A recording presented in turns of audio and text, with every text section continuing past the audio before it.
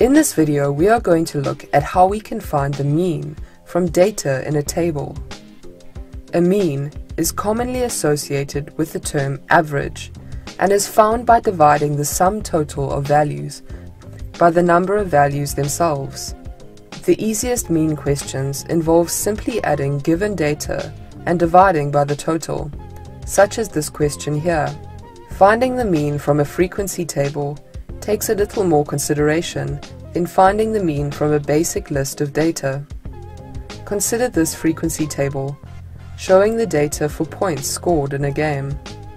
By understanding that the frequency says that score 1 occurred 2 times, score 2 occurred 5 times, etc., we can imagine the data forming a list like this. We can then simply add and divide by the number of values. However, this method will become too time-consuming with larger quantities, so we can add 2 additional parts to our initial frequency table. The first addition is a column to the right, which we label fx. Fx stands for the frequency, f, multiplied by the value, x. In this case, points scored. By adding this, we are speeding up the process of collecting values. The second addition is a total column. We still require the total points scored divided by the total count to find the mean, and having these columns helps us to keep track of this.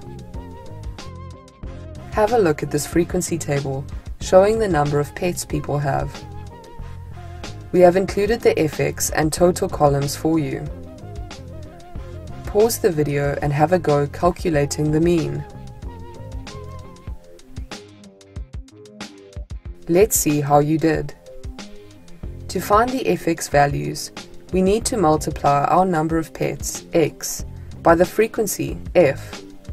That should give you these values. We can then complete our totals.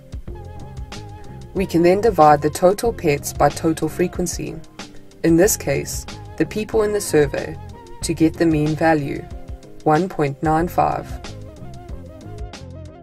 You may also need to be able to find the mean of data from frequency tables which look like this. This data shows the lengths of carats to the nearest millimeter. As you can see, this data has no specific value. It is group data, shown in intervals. We cannot calculate an exact mean value from this. Any mean we calculate will therefore be an estimate. To calculate the mean of group data, the first step is to add the fx column, the totals, and an additional column labeled midpoint. We then determine the midpoint of each interval or class. We then treat these midpoints as x and multiply them by their given frequency. The sum of the products are then divided by the total number of the values, will be an estimated value of the mean. Pause here and see if you can figure out the mean. Let's see how you got on. Firstly, let's put in the midpoints. We can find these by adding the 2 limiting values together and dividing by 2. So the first midpoint is 147. We then calculate fx by multiplying the frequency by its midpoint.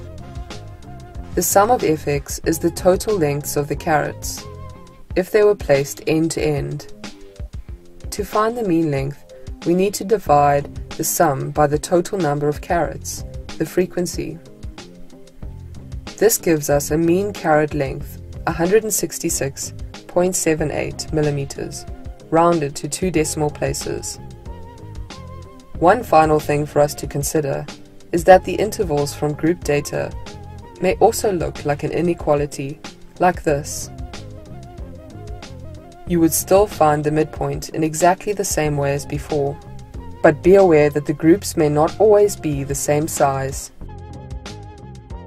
If you liked the video, give it a thumbs up and don't forget to subscribe. Comment below if you have any questions. Why not check out our AddyESchool app as well? Until next time.